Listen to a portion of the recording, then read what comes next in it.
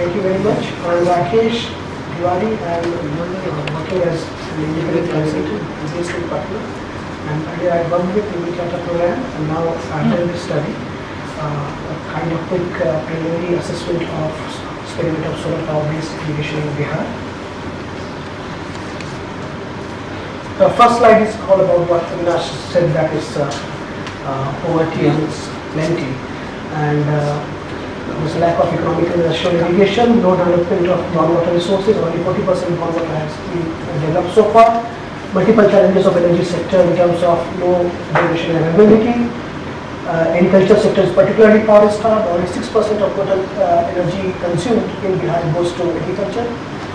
And mostly diesel-based irrigation and non-conventional sources of energy have a big role to play. So Mineral Water Resource Department and Claro Ventures together, they partnered for energizing 34 existing NABARD phase 8 pumps. These NABARD phase 8 pumps are from their program in 2004 and 5, and 34 pumps in Nalanda district, they have been solarized or solar energization has been done. All these are 7.5 HP pumps. It's the first initiative, large-scale initiative in Eastern India, as well as presents a kind of community model for solar power-based irrigation. So there is basically two challenges before this project. First, to show that it works, to show the effectiveness, because it's the most important question there in Bihar, at least in the policy environment, that whether it works or not. The second, whether this how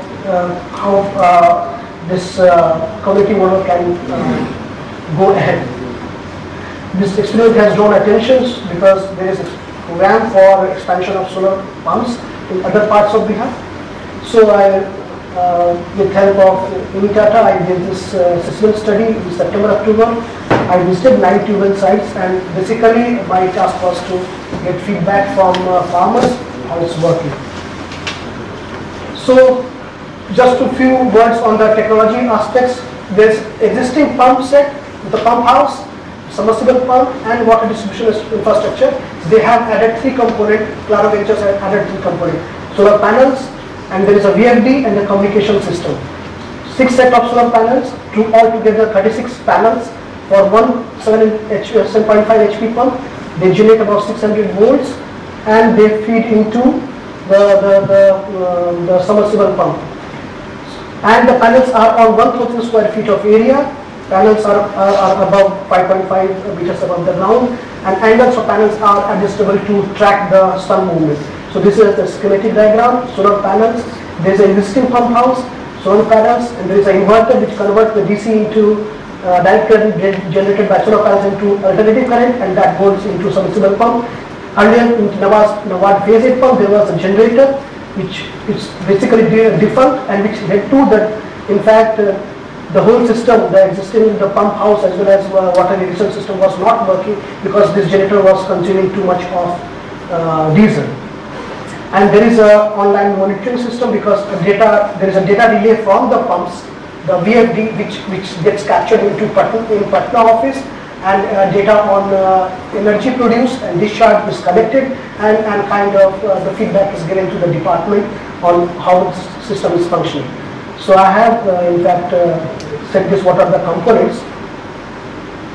Now this is the pump. There is an existing infrastructure. When this pump was not working for last 5 years, the panel has been installed, and there is a surge tank as well as air vent, and 3 outlets goes into underground water distribution structure. Earlier it was in fact 2 lines of panels. There is in 1 row, and this paddy is being in fact irrigated by solar panels only, the solar systems only.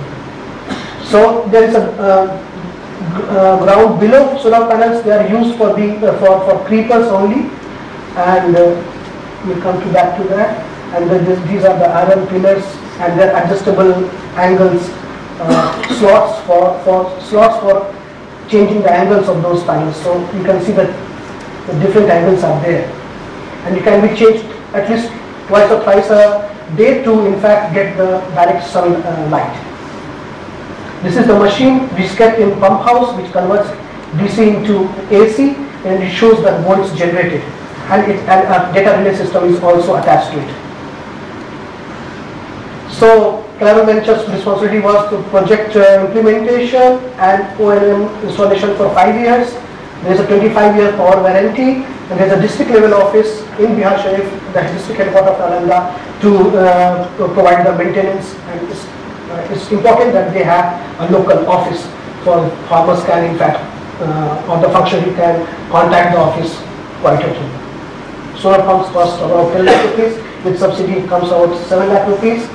And government of Bihar has given this argument that it's a better economical than diesel, and its long-term viability is more than, and they have their own methods of calculation that are presented in the paper that can look into.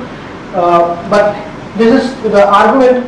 The argument is based that it's better to go for solar rather than diesel as well as electric, because the payback time is smaller for solar panels. And there are other the benefits like independence from grid, environmentally is much more cleaner, nil carbon footprint, and less human risk involved.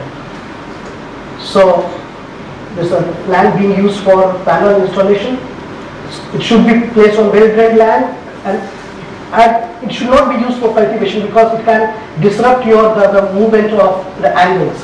So it should not be in fact encouraged to be used for cultivation.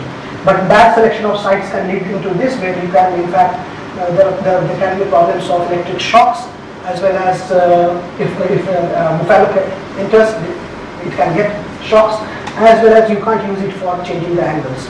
For the 4 or 5 months it can be in fact, but it's a rare case of bad selection, site selection.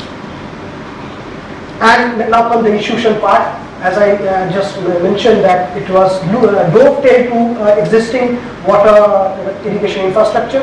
In the NABARD program, there was a water user association with that program, which was in fact defunct, and the solar pumps have inherited those things. So there are many institutional loopholes. Secretary and operator attached to those pumps, pumps, they are managing day-to-day affairs. They donated the land for the first NABARD phase 8 pump. There has been no compensation. So basically, de facto, they are owning the system. So there was no compensation. So even the farmers think that they own the pump and the solarized part also. But actually, it's just a public irrigation system. Solar installation is quite, in fact, fresh. It started working in first week of April. The implementation part, installation was quite fast. Flat 20 days, all 34 installations were done. Underground pipes and outlets, they are pre-existing, goes up to 100 to 300 feet. Then there are 3 outlets. After that, farmers can use the plastic pipes. So there are 3, in fact, just 2 seasons, Garma and Kharif, partly Garma also. In fact, experience is there. Rabi irrigation is still awaited. Garma irrigation has been a big hit because sky was clear. The pump could be switched on as well as 7:30 to 8, and up to 5 to 5:30 p.m. Good 8 to 9 hours of discharge was available. They have a discharge capacity of 70 meter cube per hour. And the Garma crop is factory taken on very small part. So Garma farming is probably very dominant in this area. Other parts of Bihar also. So it augurs quite well. Solar energy augurs quite well for some Garma cultivation, expansion in area, as well as the crop diversification.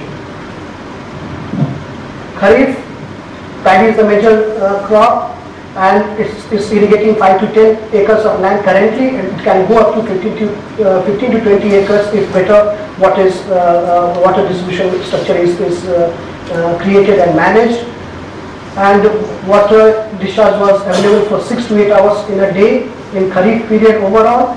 Brief cloud intervals have no significant effect on yield, but on cloudy days it varies a lot.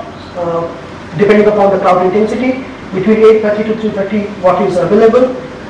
Altogether 15 days in Kharif season it gets disrupted. farmers feel that 15 days of cloud overcast conditions, you don't get water. And after each rainfall spell, there is usually a period of 4 to 8 days when there is no irrigation demand. Pumps can function, but it is kept off. And the demand, and in the logbook they enter as no demand of irrigation.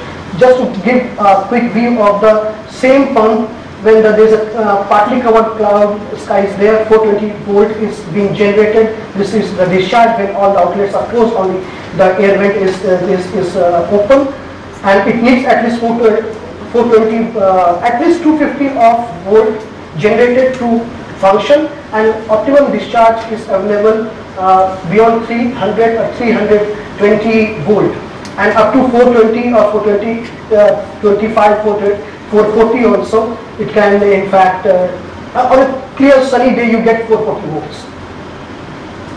So, and in an overcast condition where you can't see your shade, only 256 volt is being generated, and the discharge level goes down very drastically. This is the same pump under two conditions.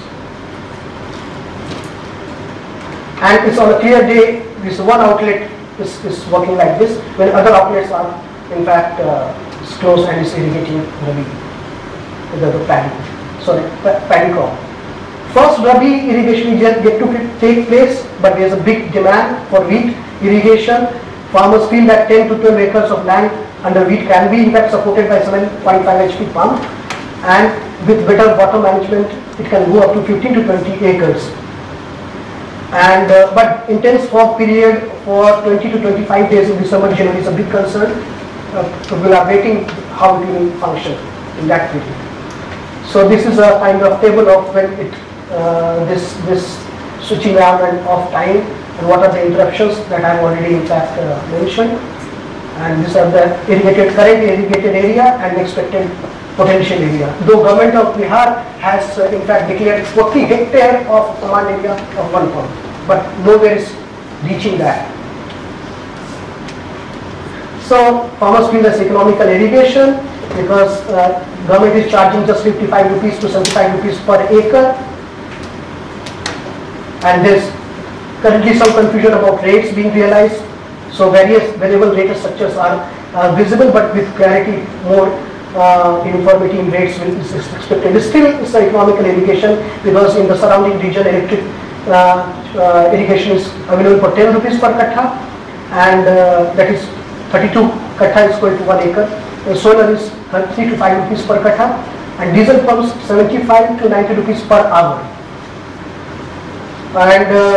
And I am told that you can't measure solar in terms of per hour because 32 kattha is equal to 1 acre. So because there are variable discharge in different times of day, because if you charge per hour, then most of them like to have between the peak hour of the supply. So for solar, per hour is not the answer, it can only work per acre or per kattha. Maintenance of installation is fine. In fact, very good report of Claro Ventures too. In fact, they have taken care well of the system, and they had this board where to whom to contact and what are the do's and don'ts in the pump house. Pumps theft, there were 5 cases of theft of panels, but it was replaced, and functionally they found all the handling of the company is quite easy. The benefits can be enhanced on just half a minute, sir, I request. Better institutional management in terms of awareness about the rates, and better management of the strengthening of water user association, simple design of irrigation charges, and irrigation rates can be reviewed to support expenditures. Currently is too low. And infrastructure improvement with more underground structures to support irrigation. This is their demand, fencing of panels. Thank you. So we will take